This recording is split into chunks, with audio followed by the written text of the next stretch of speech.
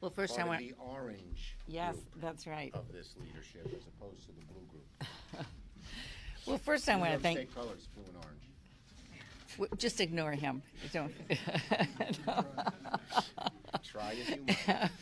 But first, I want to thank Senator Murray for her work over the years. This is a really important day. It's going to be a really important vote. And frankly, women in Michigan and across America have been waiting long enough.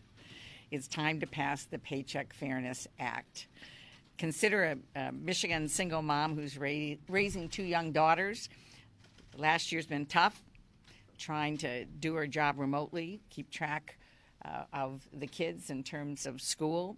Meanwhile, if she's anything like the average American woman, she's earned just 82 cents for every dollar earned by her male coworkers doing the exact same job.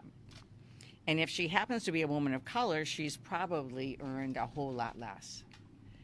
This wage gap means that by the time she retires, she will have earned at least $400,000 less. $400,000 less than the guy in the next cubicle. That's money she could use to pay the bills, save for a down payment on the house, send the kids to summer camp or music lessons for her daughters.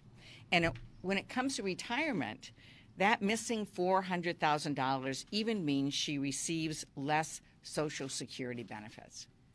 So this is serious for women in this country. It's unfair, it's wrong, it needs to change now. Now is the time to pass the Paycheck Fairness Act. You know, in Michigan, we tell our daughters that they can be anything they want to be when they grow up. Let's make sure that includes being paid as well as our sons. This question, the real question today is, will our Republican colleagues join us? Will our Republican colleagues join us in standing up for women in this country? I hope they